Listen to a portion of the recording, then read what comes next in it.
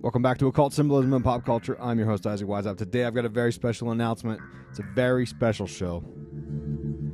As you can tell from the title, today we are going to discuss Twin Peaks. I know I've hinted about this for months. And even as I'm doing this, I'm hesitant to commit to this plan. But I'm going to. If there's one thing I know about setting goals, that sometimes you got to get as close as you can to what you think is going to be the perfect thing, and then you just got to go for it. All right? So today I'm going to make my formal announcement about how we're going to tackle the symbolism of Twin Peaks, because between season 1, 2, and 3 in the movie, you got over 50 hours of content. Plus, add in all the books, you've got a couple thousand pages of books. Then you've got this repository of occult knowledge in my dumb brain I gotta hash through and compare to the content. I got some research to do. I got a couple more books I gotta read. This is gonna take a minute, right? For us to get through the whole Twin Peaks saga and decode the whole thing. But today's episode it's an announcement, but it's entirely going to be about what this show is, how I got sucked into this world, how this show was created from David Lynch and Mark Frost. We'll talk about the locations of the filming, including some relevant information about how it's tied into ancient human sacrifice at one of the filming locations. It has a link to your boy Epstein. Oh, yeah. We're also going to talk about the music. But ultimately, in the end, I'm going to tell you how we are going to approach decoding the vast occult symbolism of Twin Peaks. And listen up, before it's all over, I'm going to drop some shout-outs on this show. But before the end of the show, I brought some coupons. That's right, it's coupon time, everybody. Clip those coupons. We're in a recession.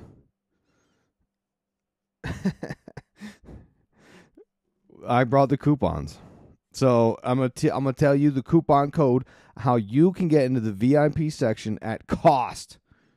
You're going to steal from me. You're going to steal my two books, my two most popular books. You're going to steal them from me. And you're going to get a month of ad-free episodes, the bonus content, and you're going to go with us behind the scenes of my Twin Peaks decoding, because I'm going to write a book about this, okay? And I want you to join me as I learn, research, regurgitate. You're going to be a part of this journey, but you got to be on the supporter feeds. That's right. And I know, listen up, all you free feed losers out there, pissing and moaning and crying. I'm gonna get you in there for a couple bucks. Everyone's got $2 lousy. Come on. Or you can wait, right? Or you can wait, because what I want to do is and I'm going to go into this. I'm trying to stick to my outline here. The next, I would say 6 to 12, at the worst 18 months, I'm going to be diving through every episode of Twin Peaks, all the books, and all the occult symbolism that you can find on the show, because I think it's very relevant. A magnum opus, dare I say, of decoding entertainment. It's going to take a long time. I plan on writing a whole book about this and using all the information that I will be presenting to you on a recurring basis to be determined. Weekly, monthly, bi-monthly, I'm not sure. It just depends how long it takes. And I want you to go behind the scenes with me and learn with us. We're going to unfold the story. I'm going to be your guide through Twin Peaks. And when the idea is, at the end of this all, I will have a book I can release. And then, if you're a free feed loser for life, that's okay. You can get the book at the end of it all. I'm gonna put you in a chokehold down Grifter Alley one way or another. Okay? Anyway, okay. So you know what we're going to talk about today? Twin Peaks. We're going to talk about the show quite a bit. And then I'm going to tell you the exact plan of how I'm going to break down the most controversial conspiracy theory of all entertainment history. First, some housekeeping. I want to give a special thanks to Demi from Thoughtful Dots. She does mandala art. She's this artist. She hand paints these amazing mandala pieces. All right. They've got sacred geometry, symmetry in the designs. You can see it if you're watching the video version of this show. You can see it right behind me on my studio wall. I'll try to get out the way. I might have to move it over because if I sit incorrectly, it looks like I've got a turtle shell on. So I might have to slide it over. Anyway, doesn't matter. The sacred geometry is a very fascinating subject to me.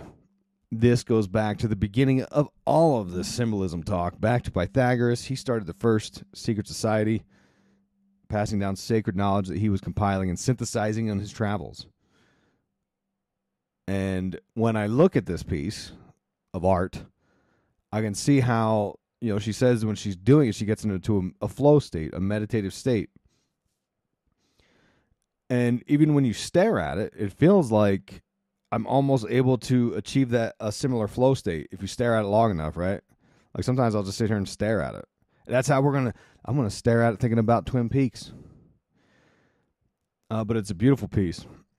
And the thing with the flow state, that actually resonates with me. She talks about this on, if you listen to her Bledsoe Said So interview she did. The way she does this is really neat to me because I've practiced meditation on and off for several years just to handle stress, nothing crazy. I'm not into transcendental meditation like David Lynch, not yet at least. But as a way to handle stress, calm down the stories of the mind, the Buddhists call it the monkey mind.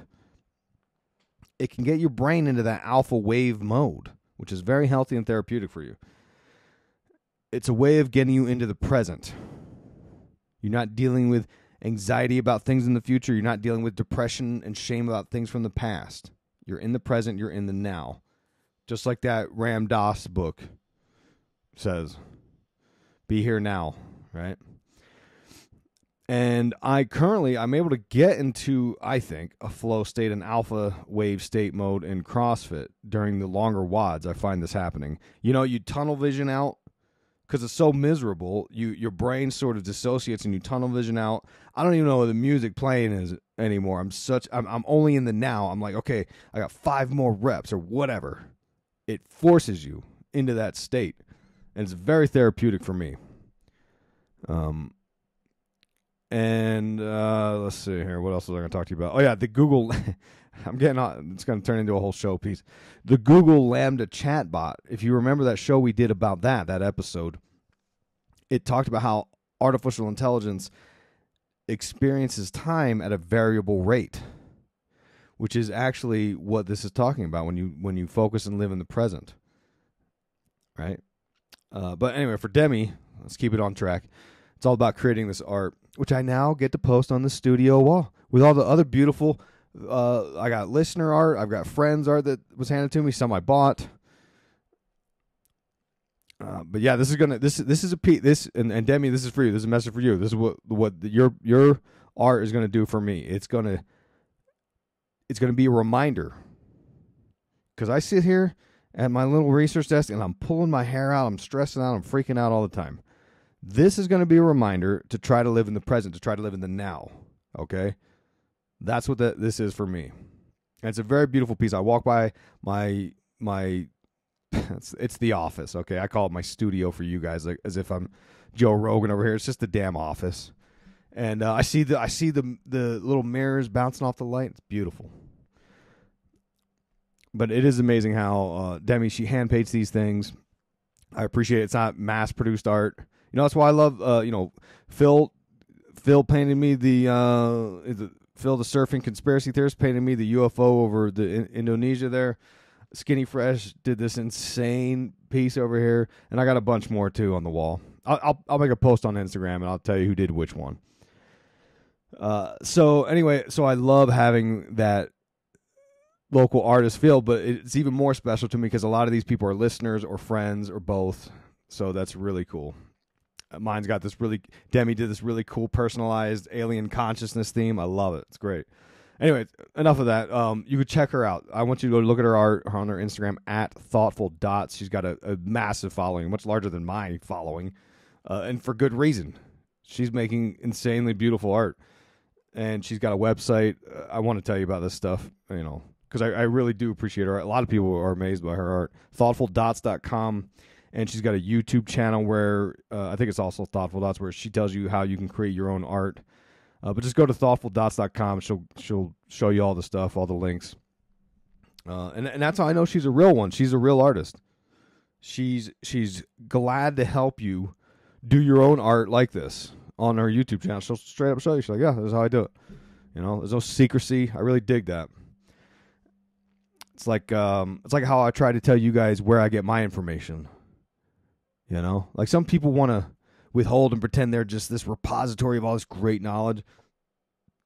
And, I'm like, look, I'm trying to learn. I'm trying to figure this out too. Like, we're all in this together. Like, here's all the books. And I need to make a list. Everyone keeps asking, what's the full list? It's a massive list of books that I have.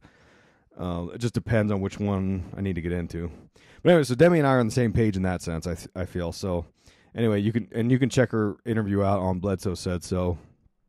You can hear about how she does all this and, the inspiration behind it. So anyway, thank you, Demi. Go check her out at Thoughtful Dots. Link in the show notes. Okay. She's a really amazing, humble, genuine artist. So I just wanted to share that. I'll put a link in the show notes, though, because I want you guys to check it out, too. Okay. Moving on. Twin Peaks. My journey into Twin Peaks. And you probably heard me talk about this I've been on several shows. You hear me constantly derailing the argument, the discussion, into Twin Peaks. And there's a reason for that. It's because it's been, like a mind worm festering, and I can't stop it. I'm going insane. I'm literally going insane. I resisted watching this show for many years. I've denied it. And back when I started this whole thing, this whole blog book writing thing back in 2011, I constantly get people telling me, hey, you need to check out Twin Peaks. You're into all this occult symbolism. That's the show you need to watch. And and I get lots of requests and things like that all the time. And this is a show, it wasn't even on my radar in the 90s. No idea. I know nothing about the show. Literally nothing. Besides people telling me, you got to watch this show. I've heard of it. I know it existed. No idea what it meant. What it was, nothing. Because back in 1990, when season 1 came out, I was 11 years old. I was obsessed with wrestling at the time, which I believe back then it was NWA and WCW. Not the band NWA. I think that was the National Wrestling Alliance. And at some point they turned into WCW. But back then, the only shows I remember watching, I had to look up what was popping in 1990. Who's the Boss? It's where I fell in love with Alyssa Milano. Growing Pains, where I fell in love with Kirk Cameron, but he's an insane person now, isn't he? I don't know, is he? He's doing all that fire and brimstone stuff. I haven't checked any of it out. The Simpsons, The Wonder Years, with old girl is like a math whiz now. Full House, rest in peace, Bob Saget. Cheers. And I was watching cartoons, I think, back then. G.I. Joe, Transformers, all that stuff. So yeah, I mean, Twin Peaks I was too young for Twin Peaks, basically. And I've had more requests to watch this show and discuss this show than any other piece of entertainment over the last, what are we at now, 12 years? And I see why. It's a total mind bender, okay? It's the scratch you can't itch. It buries into the subconscious. You can't turn it off. But the problem is, all of that only happens after you finish the whole show. Because my experience watching it, if you follow my Twitter and you saw my constant pissing and moaning over this,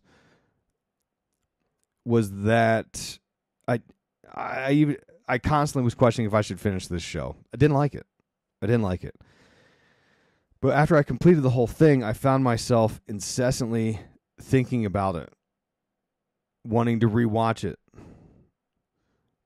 And I went through this second period of denial after I finished it.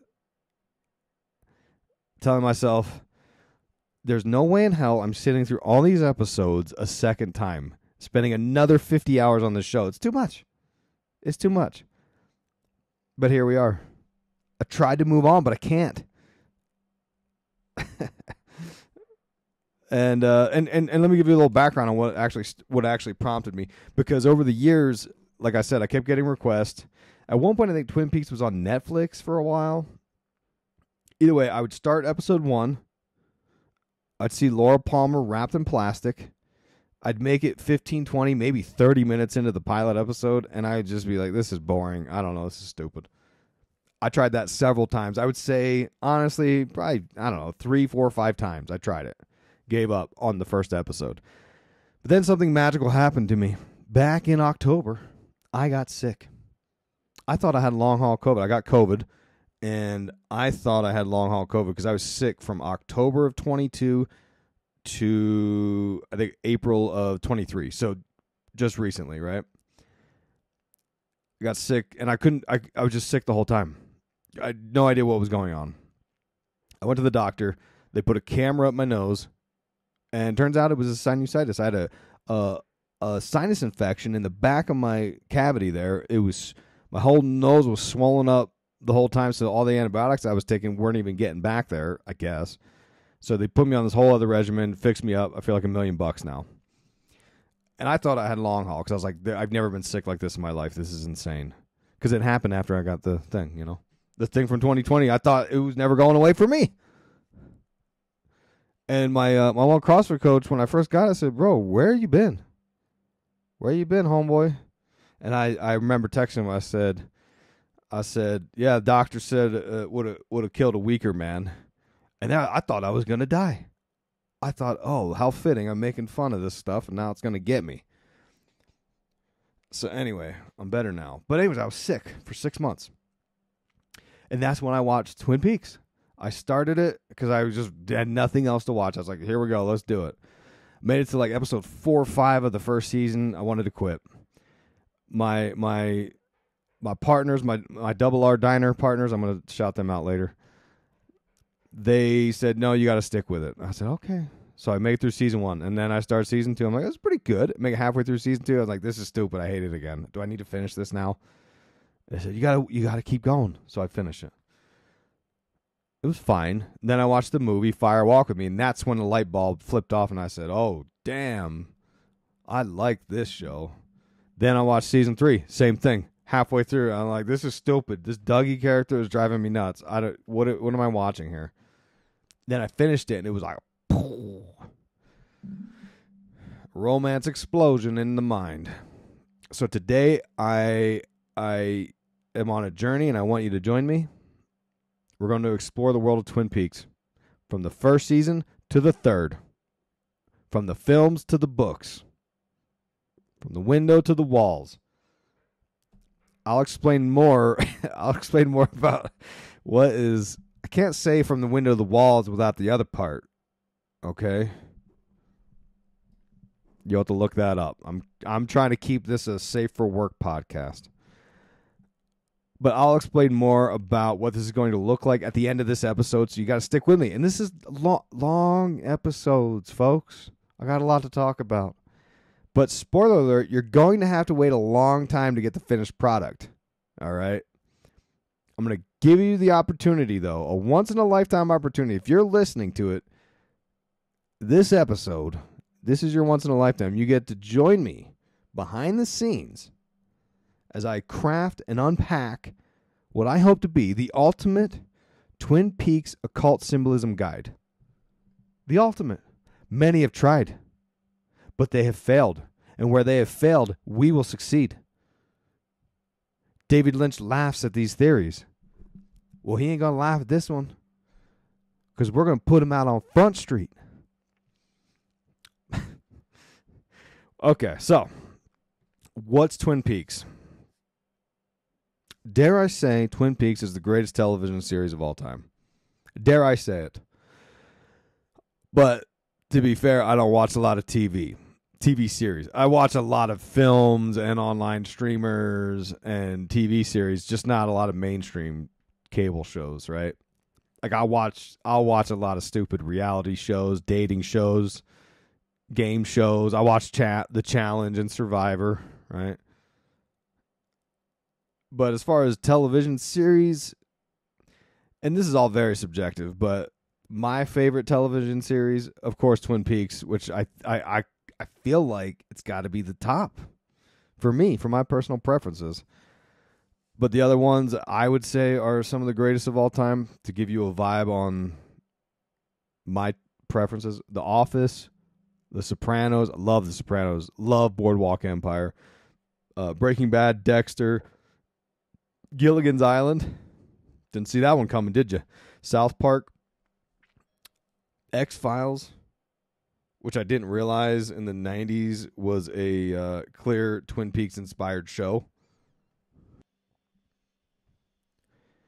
Some of the other shows would be Game of Thrones, Cheers, Twilight Zone, Tales from the Dark Side. I liked the Friday the 13th TV show, if you ever watched that.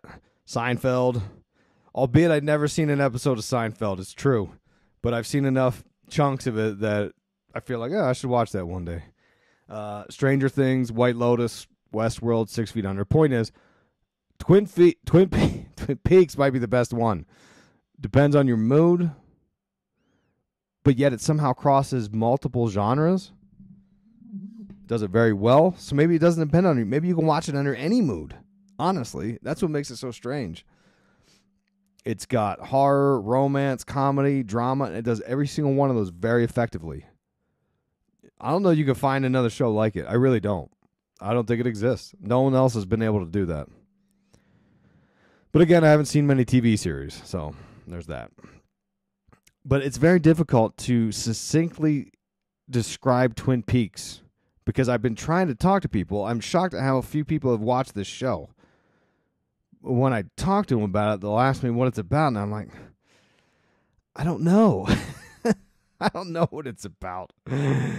I'll give you the IMDb definition. It says it's an idiosyncratic FBI agent investigates the murder of a young woman in the even more idiosyncratic town of Twin Peaks. I think that's as fair of an assessment as you're going to get in one sentence. Wikipedia's definition. The series follows an investigation headed by FBI Special Agent Dale Cooper and local Sheriff Harry S. Truman into the murder of homecoming queen Laura Palmer in the fictional town of Twin Peaks, Washington. The show's narrative draws on elements of detective fiction, but its uncanny tone, supernatural elements, and campy melodramatic portrayal of eccentric characters also draws from American soap opera and horror tropes. Like much of Lynch's work, it is distinguished by surrealism, offbeat humor, and distinctive cinematography. Lynch has a very Kubrickian sort of style, but it's a little more abstract, well, way more abstract than Kubrick. It's not for everybody. Now, the show is not paced like a Lynch movie. There's certain episodes he directed that he definitely does that in there, but it's not. Some of his films, when you watch them, it's over the top. All right. So Twin Peaks, it had the first season. It was 8 episodes, aired on ABC of all places. You wouldn't believe it when you watch it. You'll say, this was on TV? 8 episodes that ran on ABC starting April 8th in 1990. Then season 2 started in September of 1990. Season 2 was 22 episodes, a massive season. And it ran from September 1990 through June of 91. Then it got canceled. Or at some point it got canceled. And then in 92, the prequel, Fire Walk With Me, was released to theaters. And some say it's Lynch's greatest work, his greatest film. And I've seen several Lynch films, and I kind of agree with that. I agree with it. It's a really great movie. It was the turning point for me, where I really fell in love with Twin Peaks, was the movie. And then season 3. This amazing show put the icing on its own cake, season 3 released in 2017 on Showtime, 18 episodes, exactly 25 years after season 2, which is pretty amazing. And you'll find out why. And this is the balance I have to do when you become a supporter and you're going behind the scenes with me over this next year of Twin Peaks talk. I'm going to ride this sort of balance of trying to not spoil the plot in case you're watching the episodes as we go along, because I'm going through every single episode. And yet trying to sort of incorporate some symbolism. I'm going to try my best. If you're very sensitive to plot spoilers, though, I would advise you to go ahead and get going. Because I might spoil a couple things here and there, but I'm going to try not to, all right? And like, for instance, when I say season 3 was released 25 years after season 2, it's part of the plot line, which is absolutely mind-blowing. When I found that out, I said, that's insane. Lynch is absolutely insane. Lynch and Frost. How did they do this? But they did it.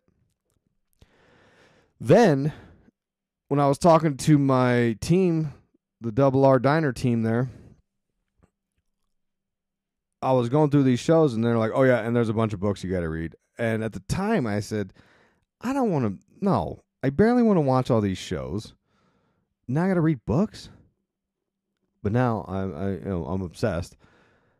There's many books. There's, in 1990, right after the beginning of the first season, they released The Secret Diary of Laura Palmer, which is, again, a massive part of the plot line, as you will find out.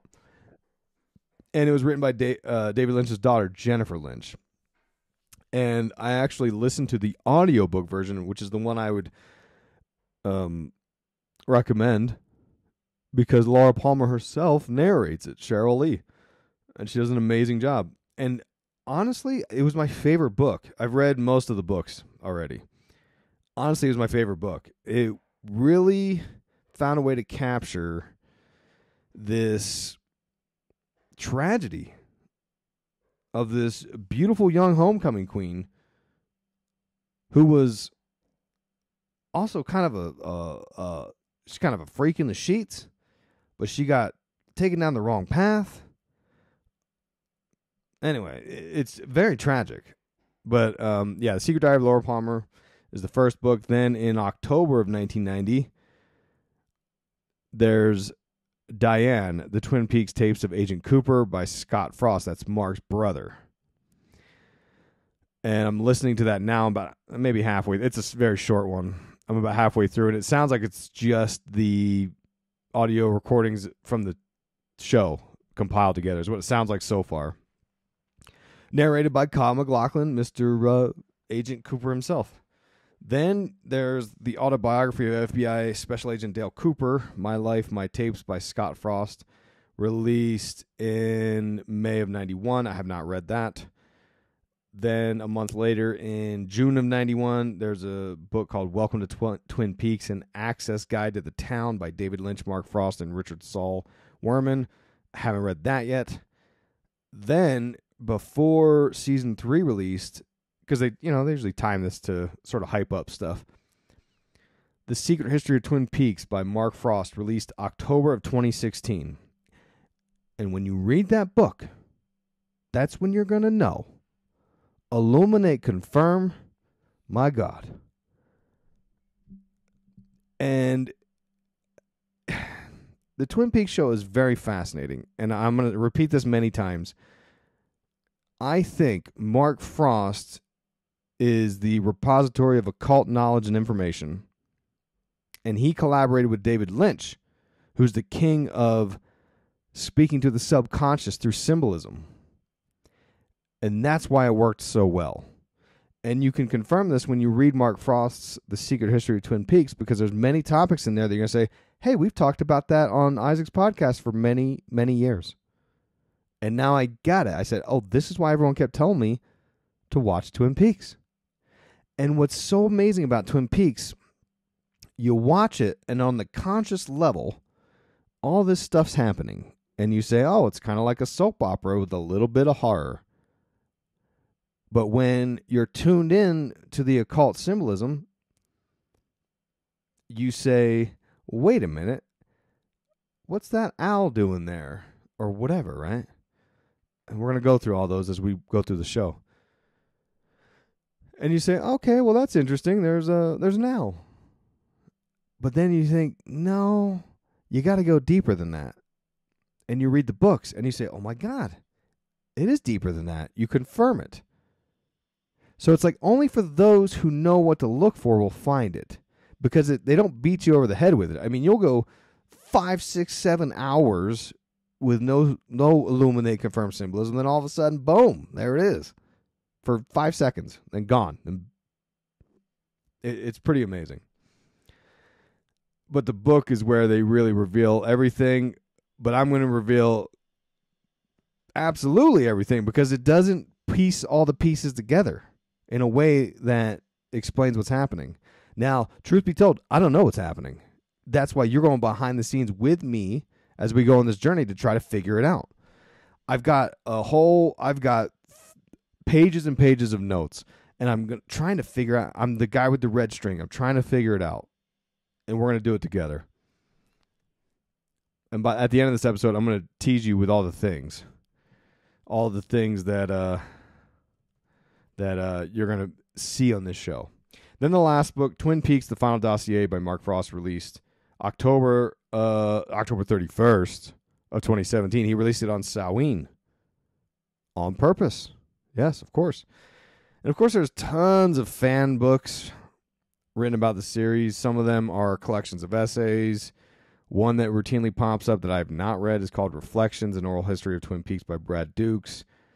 There's tons of fan theory videos. I haven't watched them yet. Team Double R Diner sent me a 4-hour fan theory video. I'm trying to piece my own theories together first. Then I'm going to consume the other theories and say, okay, this is maybe where it's right and where it's wrong, what they missed. I already feel like they missed a bunch. The fans, and here's the issue, the fans are very dedicated. They oftentimes get tattoos about the show.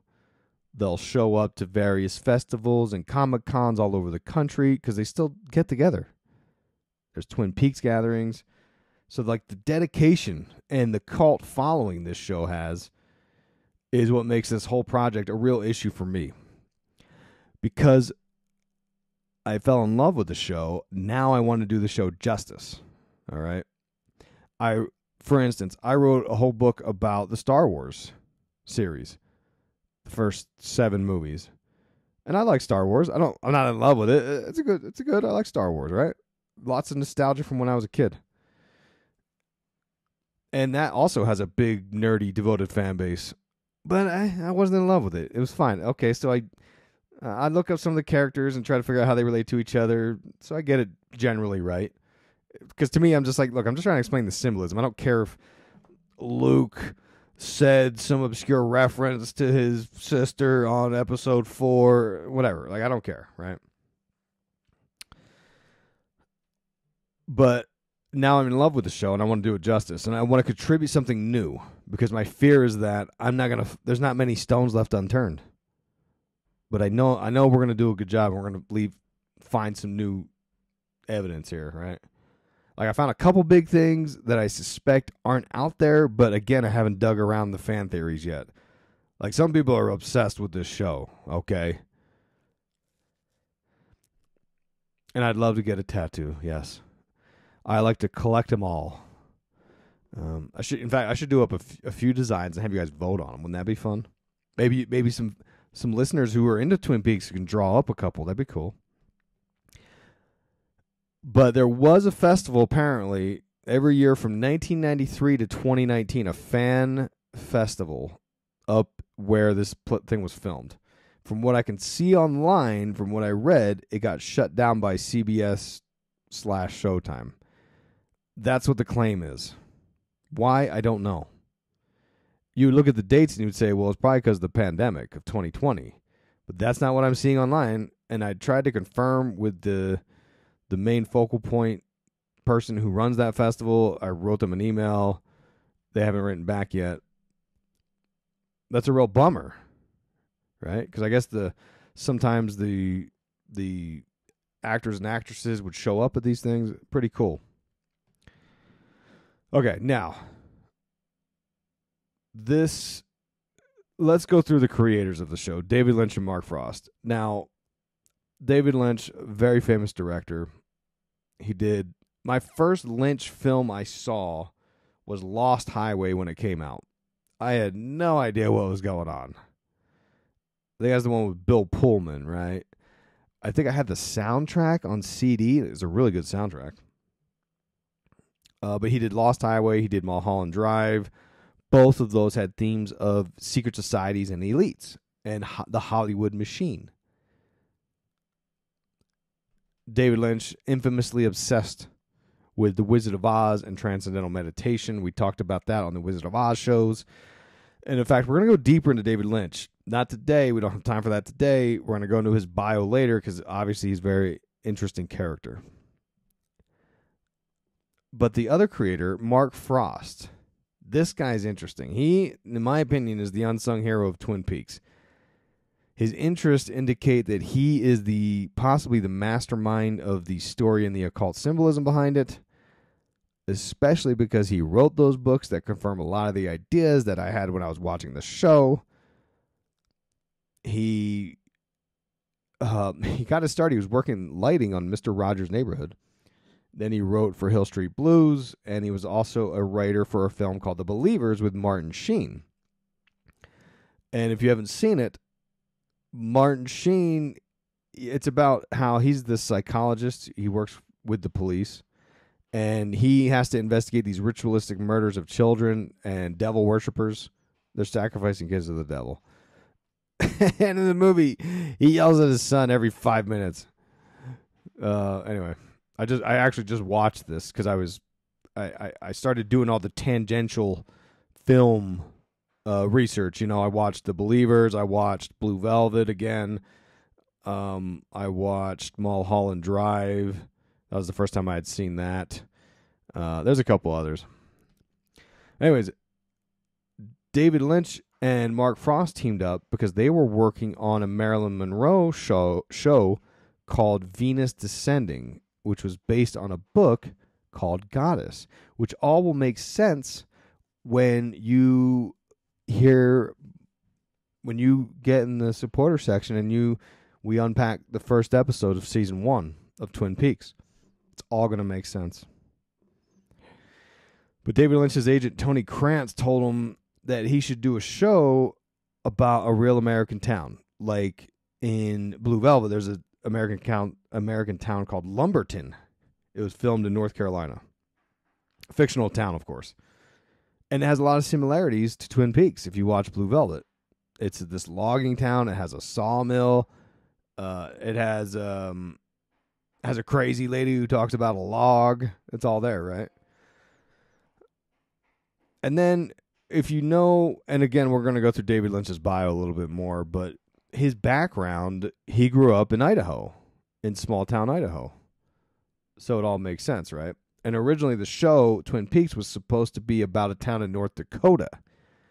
But there wasn't enough trees there, apparently, so they changed the title to Northwest Passage, and the location was changed to Washington. And they came up with this idea to have an unsolved mystery about the murder of the girl next door. And this girl next door was leading a double life. And the idea of the doppelganger comes up a lot. We're going to talk about that on this in this analysis. But it's apparently based on the murder of Hazel Irene Drew in New York back in 1908. Because Mark Frost spent his summers in New York near where this had happened. And the claim back then from the local folks was that the woods were haunted by her ghost. And that's a theme in Twin Peaks, that there's something wrong in those woods. There's some dark forces in the woods.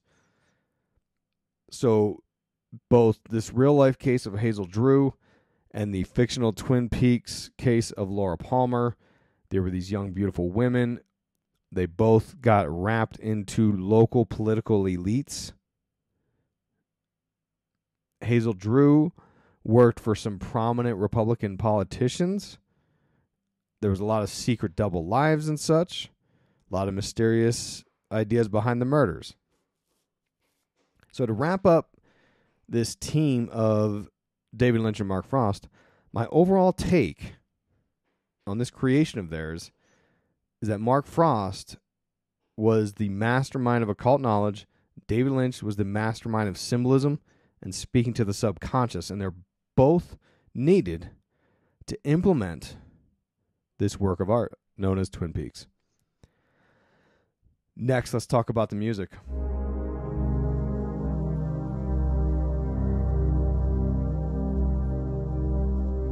I don't even know how to put into words how beautiful the music of Twin Peaks is. Yeah, I know that seems corny. It also, the way it's filmed and the way the music goes, it really captures some really good early 90s nostalgia, even though David Lynch's works usually don't have a very defined time frame. But David Lynch worked with composer Angelo Badalamenti. Oh boy, I heard this name a million times on the David Lynch bio. Badalamenti. Angelo Badalamenti. I'm going to call him Angelo from here on out, because I forget how Lynch pronounced the name. Badalamenti, maybe? I don't know. Anyway, Angelo worked with Lynch on Blue Velvet, Lost Highway, Mulholland Drive. But fun fact, he also did the score for Christmas Vacation and Nightmare on Elm Street 3. The best Nightmare on Elm Street movie. Well, I don't know. The first one's probably the best. The third one's a very close second. It was the Dream Warriors. Anyway, Wikipedia. Listen to this stuff. Wikipedia says that in 1995, Angelo asked a woman named Marianne Faithfull to write lyrics for a song that he got onto the soundtrack of The City of Lost Children. I've not seen that movie, but The City of Lost Children is a film about an entity that kidnaps children and steals their dreams. Sounds interesting, does it not? And Marianne Faithfull, that's a very interesting person. I've discussed her in my past books, like the Rocky Horror Picture Show book I wrote and the Star Wars Conspiracy. She was working with the occult filmmaker Kenneth Anger on films like Lucifer Rising. She played the role of baby-slaying Lilith on that movie. This is back when she was dating Mick Jagger in the 60s and 70s. And Mick Jagger infamously got tied up into her witchcraft stuff. And when the deaths at Altamont happened, he got bugged out. And he was like, I'm not messing around with this occult stuff anymore. Anyway, Angelo died, unfortunately, of natural causes at the age of 85 on December 11th, 2022. So not too long ago, unfortunately, right? Next, with the music, we have to talk about Julie Cruz. Also a fascinating story.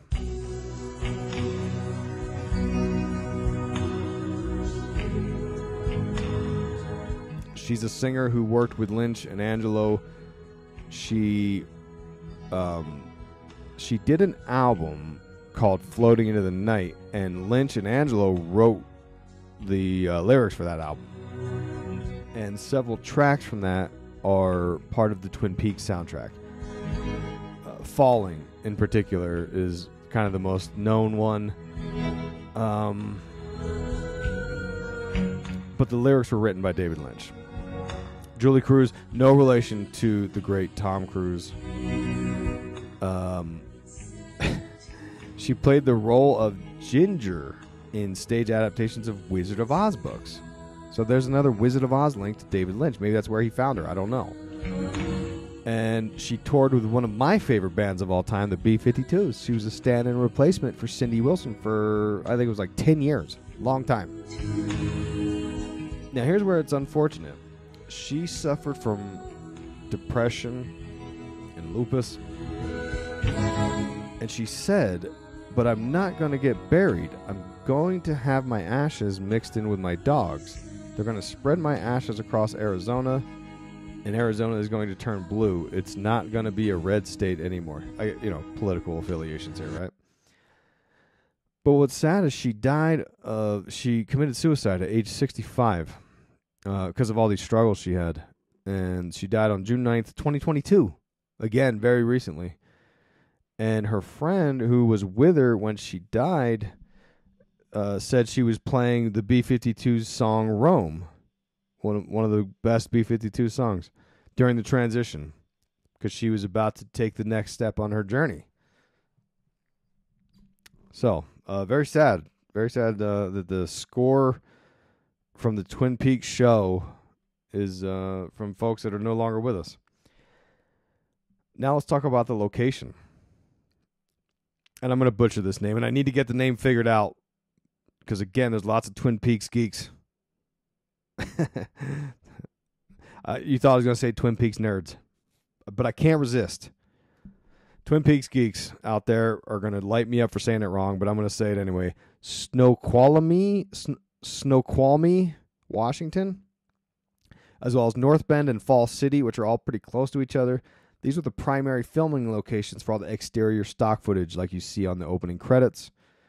The Snoqualmie Falls are the famous ones you see, the waterfalls you see on the credits. But apparently all the exterior shots were filmed in wooded areas of Malibu, California, with the interior shots done on sets in San Fernando Valley warehouses. Now, and you can see lots of these, they still do sort of like tours, I guess. I don't know if tours is the right word. They pay homage to Twin Peaks in those towns still. At the Double R Diner, they have a big to-do going on right now, raising funds to put a new neon sign up for the Double R, because it's got a different name in real life. It's not the Double R, but they celebrate it still. They sell merchandise and stuff. It's pretty cool. In fact, someone reached out to me on Instagram, and they said they live up there, and they said they go to those festivals. In fact, if you're listening, person, hit me up again. Hopefully it doesn't get lost in the messages. And let me know, do they still do festivals or not? I don't know. It said it shut down. But then there's a Twin Peaks Day on February, 24th every year. It's also very confusing. Anyway, so that's where they filmed all the stuff. Well, there's a mini soap opera within the soap opera that is Twin Peaks. And that mini soap is called Invitation to Love. And you catch 2 to 10 seconds of this show every so often. And it's pretty interesting, pretty entertaining. You can watch them all back to back on YouTube. Someone compiled all of them. Or so I'm told. But the interior shots for this Invitation to Love show were done at a place called the Ennis House. This is a very famous home built by Frank Lloyd Wright in the 1920s. Films like Blade Runner and House on Haunted Hill were shot there. Both some of the greatest movies. I love those movies. I just watched Blade Runner for the first time last year. I said, where has this been my whole life? I loved it. So is House on Haunted Hill. The new one, the old one, they're great. Dope. It's a dope story. But anyways, the design of the Ennis House is based upon Maya temples. Maya temples is where they used to do sacrifice of the kids. Like Chichen Itza. They'd sacrifice these kids to the gods, and they would bury them in the cenotes, the underwater caves, because they believed that some of these cenotes, like Exobaba, were the entrance to the underworld. I'm going to read to you from Reuters.com. Archaeologist Guillermo del Anda from the University of Yucatan pieced together the bones of 127 bodies discovered at the bottom of one of Chichen Itza's sacred caves, and found over 80% were likely boys between the ages of 3 and 11. The other 20% were mostly adult men who scuba dives to uncover Mayan jewels and bones. He said children were often thrown alive to their watery graves to please the Mayan rain god Chak. Some of the children were ritually skinned or dismembered before being offered to the gods. It was thought that the gods preferred small things, and especially the rain god had 4 helpers that were represented as tiny people. So the children were offered as a way to directly communicate with Chak. Which I believe, if I'm not mistaken, my hip-hop conspiracy book, Sacrifice Magic Behind the Mic, I do for sure talk about blood sacrifice and how the Mayan cultures and all these people did it, but I think we talked about Chak, the rain god. Because if you remember, there was a big stink about the Rain Man, Eminem channeling this demonic Rain Man. And I connect those with Moloch and Baal and all that. Archaeologists previously believed young female virgins were sacrificed because their remains, which span from around 850 AD until the Spanish colonization, were often found adorned with jade jewelry. Now, we talked about this before. I'm going to talk to you about it again. Fascinating they would mention that and then not say another word. Because if you recall, we talked about jade jewelry in my first Alien book, Aliens, UFOs, and the Occult, Use Your Illusion 1. I'm going to read you from it to save you some time. Tom DeLonge, and this is what I wrote in there. Tom DeLonge in Peter Levenda's book, and I'm referring to, what's the name of it? Secret Machines. With a K. S-E-K. The number of magic. The 11th letter of the alphabet. Because these guys are into occult magic. Okay, Tom DeLonge, Peter Levenda's book devotes a fair amount of material into the concept of human sacrifice, with citations of ancient cultures sacrificing children to bloodthirsty gods. This is from Secret Machines. I quote from it. To the Aztecs, jade had symbolic significance. It was used as a euphemism for blood as well as for heart. In children, it was believed that their blood and their hearts were still green, and often the word jade is used to refer to their unripe and therefore pure status. The divine energy was very much alive and strong in children. As people became older, the divine energy became snarled and twisted in their bodies, entrapping the god within. The only way to release that imprisoned deity was through sacrifice, and the best mode of sacrifice was one in which the spirit was wrenched free of the body, the limbs severed, the head severed, the heart removed from the chest. Like the Gnostics, the Aztecs believed that matter was the prison of spirit. Unlike the Gnostics, the Aztecs believed that the best way to free the spirit was to destroy the material basis in which it was trapped. One could say they took the Gnostic attitude to its logical conclusion. The sacrifice had to be violent and bloody. There was no gentle poisoning, no mere suffocation. There were a very few cases where victims were squeezed to death or smashed against a godstone, for instance. There had to be blood, for blood was the spirit. And the godstone sounds very similar to the movie Midsummer, where they push them old people off they jump to their death to a massive stone.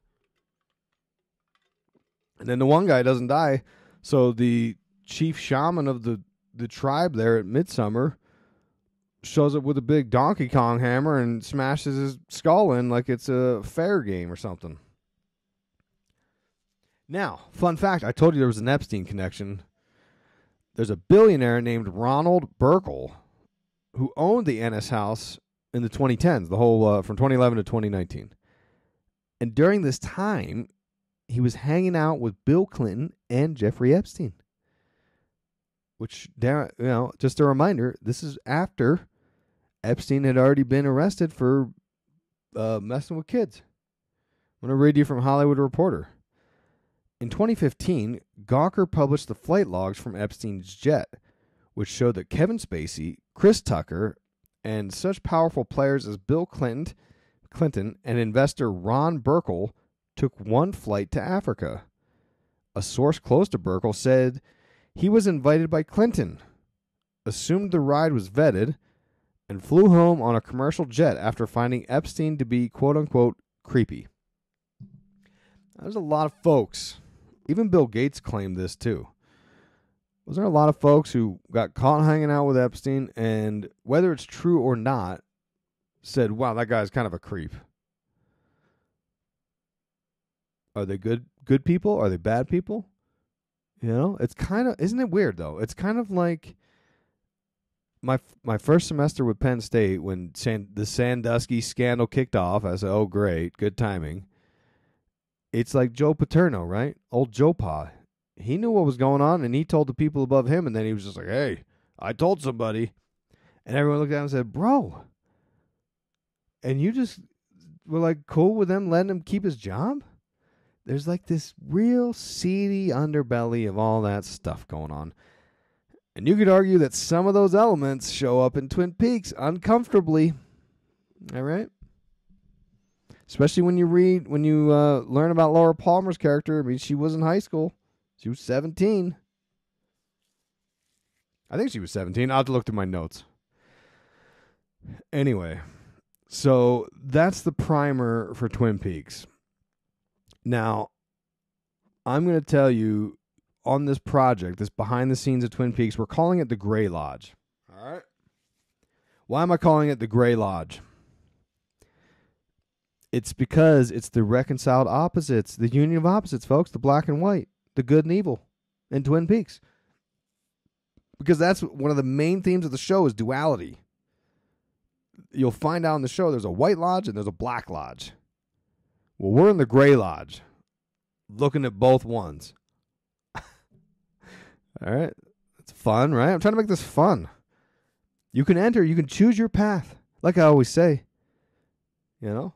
Some people like occult stuff. Hey, good for you. Just don't hurt nobody or mess with the kids.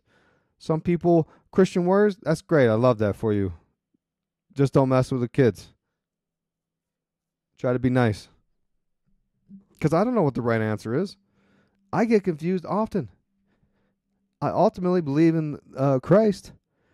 But sometimes organized religion I have questions about. And I say, man, I don't know about this. This seems a little wacky. Some of these occult practices, I hear about them. I think, man, that's really helpful to some people. I hope I'm not demonizing all these occultists. Because, you know, there's white witches and there's black witches. There's white lodges and black lodges. All I do know is I would advocate don't go to the Black Lodge. That's the only thing I would advocate, but what do I know? So we're going in the Gray Lodge. In fact, I searched the term because I was so excited when I thought of it. I thought, that's it. Because I've been thinking about this for months. And I Googled it, and turns out there was a bar in Philly called the Gray Lodge that actually was paying homage to Twin Peaks. They had like hidden owls and stuff on it. So that's kind of cool. But apparently that bar went out of business or someone bought it or something. I don't know. Anyway, I've been trying to figure out how I'm going to approach this massive project of analyzing all of the symbolism of Twin Peaks. Especially because, if you know, I was working on a course. That's right. I was going to do a course on occult symbolism and all this. And, you know, because that's what everybody does now. They make courses. I could sell it to you for $1,000 and you get in on there and buy me my next helicopter. But I said, you know what? My heart's not in it. My heart's not in it. You know where my heart is? It's on Twin Peaks. So you're basically going to get a course in occult symbolism in the Gray Lodge. Because there's so much to wrap your head around. There's no way in hell I could do this in a couple episodes of the podcast. There's just no way. Plus, there's several resources already out there that have deep dived. There's many podcasts that have gone through every single episode of this show with people who've put a lot of thought and a lot of effort into it. Okay? Even though I'll argue that most of them will not be covering the same ground that we will. They just will not. They do not have the background. I would argue. I haven't listened to them yet. I don't know. I've been listening to the podcast Diane. I listened to a few of them, right? I'm currently working on the podcast Diane. That's my favorite one so far. And they actually have a really good working knowledge of occult symbolism. But it's a very small percentage of the discussion. Whereas I will be focused specifically on that. Mostly. So here's what we're going to do. I'm planning on, don't hold me to anything you're going to hear here. I'm planning on writing a book about this topic. Because Twin Peaks embodies a bit of everything we've talked about for so many years. Symbolism hidden in plain sight. speaking to the subconscious. And I know this is happening with the show because I've been mentally obsessed with it since I finished it. I love horror movies. I love movies. I finish this show, I'll sit down to watch a movie I want to see, and it's got a 50-50 chance of me finishing it because I'm thinking about Twin Peaks like I'm smitten. I'm smitten with my side piece, Twin Peaks. I think, man, I got to get back in those Twin Peaks. And the next thing I know, I'm turning off the movie. I'm like, nope, let's watch Twin Peaks again. Because I'm working on watching it a second time through right now. But anyway, barring a complete mental breakdown, this is the plan. And I'm 90% committed to this as the plan. Writing the book, I want you, the supporters, to join me in the Gray Lodge of unpacking all these this massive topic. You get behind the scenes in the preparation of the book and the theory and all that stuff. Hell, you might become a part of it. I don't know. Depends on what I find out. And I'll be doing a full analysis of every single episode of Twin Peaks. Some are going to be short episodes because I'm already like halfway through season 2. And when I look at my notes, like season 2, episode 4, there's not a lot of occult symbolism going on. I'll walk through the show and tell you what happened, but I mean, that might be a 15-minute show. Whereas season 2, episode 1, or season 1 episode, pilot episode, it's an hour and a half. It's a full movie. Like, that's a full-ass episode right there. But anyways, I'm going to do a full analysis of every single episode, plus Fire Walk with Me, plus the books. Plus, I'll be incorporating relevant information that will be in the book about David Lynch from his biography. Jack Parsons plays a massive role in all this. James Selby Downard, the atomic bomb, as well as relevant info from my aliens books, because that plays a role here too. How long is this going to take? If I had to guess, I would say about a year, give or take. And these episodes you'll get when you're in the Gray Lodge, I'm only going to put them on the supporter feeds. You know, part of me, you know how crazy I am with this right now? Part of me thought, I'm just going to stop doing occult symbolism and pop culture episodes, and I'm only going to do Twin Peaks. That's it. I'm just going to do it for like 5 months. That's all we're going to talk about. But I was like, no, some people won't care about this. So I'm giving you the opportunity, if you do care, to be in the Gray Lodge with me. And the way it's going to work is that I'll be releasing all the information on the supporter feeds, and it will be varied, okay? You might get an episode a week. You might get an episode a month. You might have to wait 2 months to get an episode. I can't promise you, because it depends on the research, and it depends on my schedule. Example, if I'm going to talk about James Selby Downard, I mean, it's going to take me months to compile all my notes and finish reading the books I have about him. But I guarantee you this, as a supporter, you're still going to get your bonus episode every month. Some months it might just be the Twin Peaks show. Some months it might just be the regular bonus show. And many months you're going to get both. So you're kind of getting 2 bonus episodes now. That's my goal, is to give you both every month. That's the plan. Pending on life situations, of course. Because I know not everyone out there is going to care about Twin Peaks, but they should, but they might not. So I still want to give my supporters the bonus episode that they want to hear. All right, so I'm keeping that in the back of my mind, but I also, man, I'm going full steam ahead. When I say I'm going to do a book, we're going for it, all right? So, of course, all of this is subject to change a tiny bit. Not a ton, but if I know how this experience goes in writing books, these other topics will start popping up. Pop from the ether, and I'll get detoured. So, and now's a good time. Shout out to some people that helped me on this journey so far. Dr. Anteater and Team Double R Diner, Ryan and Riley, who've been very instrumental in guiding me down this path of Twin Peaks. I've had my ups and downs. I wanted to bail. I'm glad I didn't. And the reason I know this is important is based on feeling and intuition. There were several moments throughout the show, Twin Peaks, that made me think about different occult topics. And like I said, there's not a lot of overt messages or symbolism. It's very subtle. But when you start peeling back the layers and reading the books and learning about Lynch and Frost, you say, man, they designed this absolutely perfectly. It's meant to bury into the subconscious, and it's an initiation because only the initiates who start to dig into this are the deserving ones, right? It's like Fight Club when they're out on the porch and Brad Pitt comes out and says, "You're too fat, fatty." Well, only the real initiates who take the abuse and wait for the door to be opened will be allowed in. That's kind of what the show is, because on the one level, they play the show and most of the public taps out because they're like, dude, this is goofy. What are they talking about? But then some people say, man, that was really weird. I want to learn more. I want to know what was going on there. So they pick up the books. And then they read the books and maybe they're satisfied. They say, oh, okay, all right. It has to do with this, that, and the other. All right. But then some people say, wait a minute, what? And that's where I come in.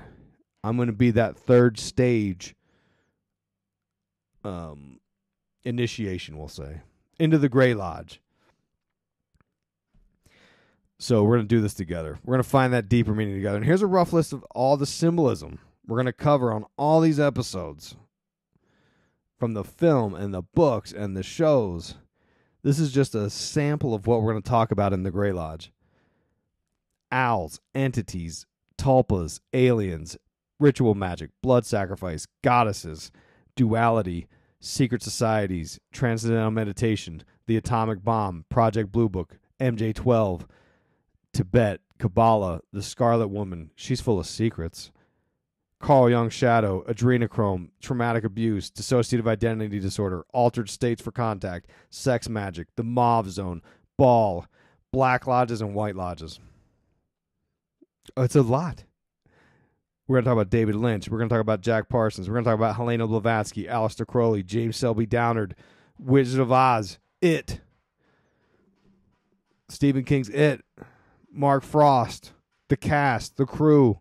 In fact, that's going to be the next episode, only for the Grey Lodge initiates. And it's going to take forever, right? It's going to take forever. But one thing I've learned because this will be my 10th book, one thing I've learned, and, Demi's mandala might be working on me. I decided, I enjoy Twin Peaks so much. This is the first time I'm going to slow down and enjoy the journey. Because before I would get obsessive about these topics and I'd be researching the hell out of it and trying to hurry up, and every spare second I'm writing. I'm taking my time with this. Taking my time doing it right. I'm going to be very present with this. And I'm serious that this is probably going to take about a year. I mean, just like I said, it's like 50 hours of content. And that doesn't include the books and the big topics that we all need to understand about all these big characters involved. But it's important. Otherwise, I wouldn't begin this trip. And I just know that it's very important. So, and again, I already talked to you about the spoilers. There's going to be kind of some spoilers here and there. I can't promise you that I won't ruin something here or there. I'm going to try my best not to. But I'm going to walk you through every episode. And honestly, it's not about the ending of the episode or of the show. It's really not. I don't know how much that really matters. But yeah, anyway, like I said, I'm going to squeeze out these bonus episodes. Sometimes you might get one a month, sometimes 2 a month, sometimes 3 a month, sometimes 1 every other month. But that means I've got to sort of accommodate my schedule, right? Like I'm going to take on less appearances, dare I say. And it depends on what I got going on in my personal life. Sometimes my day job gets busy and it kind of screws me up.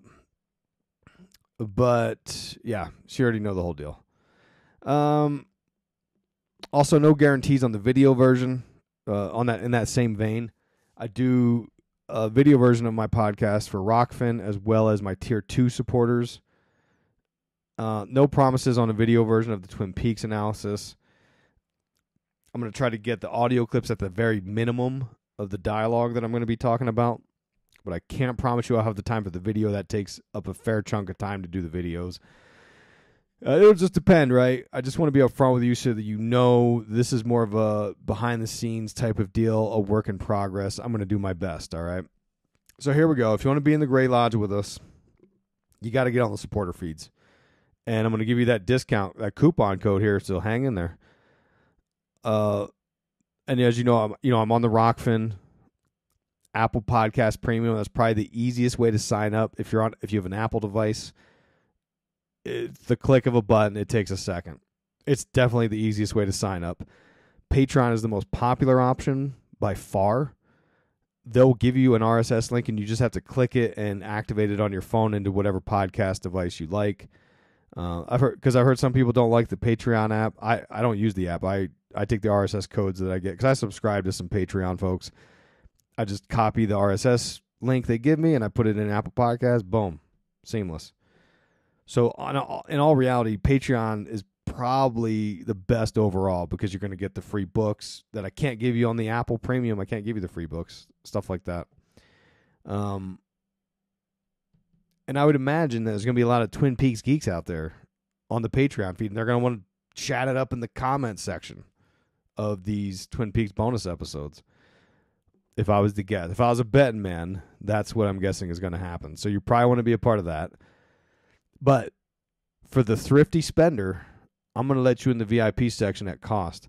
I'm going to give you one more try to do this. We did this a couple years ago. It was very popular. I'm going to give you another shot to check it out at cost for me. And I want you to try it because you have to copy and paste. It's a little clunkier than the other ones. I'm going to email you with a private RSS code. And then, like always, you copy it and paste it into your podcast app. Some people have a hard time with that. And I want you to make sure it goes nice and smooth. Don't use the Castos app that they're going to promote. It's garbage. Everyone hates it. I use the Apple Podcast app. It works like an absolute champ. Very simple. You sign up for the VIP section. It emails you the RSS code. You copy it, paste it into your Apple Podcast, and you're done. Or whatever podcast app you use. Hell, I can even help you if you have a hard time. I'll even refund you if it doesn't work for you. How's that sound? So what you do is you go to IlluminatiWatcher.com, hit the VIP link on the menu up top, and you scroll down. You're going to sign up for Tier 1. Tier 1 in the VIP section. And you're going to get access to the 2 most popular books that I've written for free. You now will have the ad-free version of the podcast. You shouldn't hear one single ad. So if you're hearing ads, you didn't do it right. No more ads. 170 bonus episodes plus all the Gray Lodge episodes we're about to do. And it's only going to cost you $2. Coupon expires July 1st. That coupon code is going to be cherrypie, all one word. It's a cherry pie that'll kill you. Cherry pie, all one word. Could be all caps or all lowers, either way. Coupon expires July 1st, so you only have until now, the moment you hear this, till the end of June 2023 to make this happen. So go to the VIP section at Illuminati.com, scroll down, there's a paragraph that says, ready to be VIP. Near the bottom of the page, there's a drop-down link, choose Tier 1. At the bottom of the form where you put your credit card number, and you're going to see a link that says Add Coupon. You're then going to type in Cherry Pie, all lowers or all caps, hit Apply, and you sign up. $2, you're in. You're in. And, furry food losers, listen up. If you're not trying to become a supporter, it's cool. I get it. Inflation, BlackRock's buying up all the houses in the farmland. I get it. You are going to have to wait a year or whatever it takes, and then you can just get the book. It's going to be great. And also, I'm going to release these episodes on the free feed after I release the book. Around that time. I don't know. Maybe it'll be a few months down the road. Maybe it'll be 6 months. Maybe it'll be a year. I don't know yet. We're going to find out. But, so if you're a free feed loser, don't get too sad. But I'm telling you, it's only $2 to get in there. See if you like it. You're going to love it. I'm telling you, you're going to love it. So check out all the stuff. I got all the links in the show notes. And I want you to sign up now because guess what's coming in, I would guess, by the end of next week. Maybe even this weekend. Hell, I don't know how froggy I'm feeling. We're going to go through a whole episode going through all the actors and actresses, their characters, their background, their history, it's actually really fascinating. You won't believe some of these characters. I'm working on putting in awards for like favorite character, hottest male, hottest female, that kind of thing. And we're going to go through the background of some of these folks, find out who they were married to, who they were dating. You're going to find a lot of these people were connected through the show. Connections to the Maharishi. I mean, it's the most insane one on here that I remember off the top of my head is a solid connection to Discordianism. That's right. And Carrie Thornley, Lee Harvey Oswald. It's insane. You won't believe it. So you're not going to want to miss that one. That's going to be the second episode of The Grey Lodge. And you can only get it one way. That's to become a supporter. So hit the links in the show notes as always. And until next time, stay woke.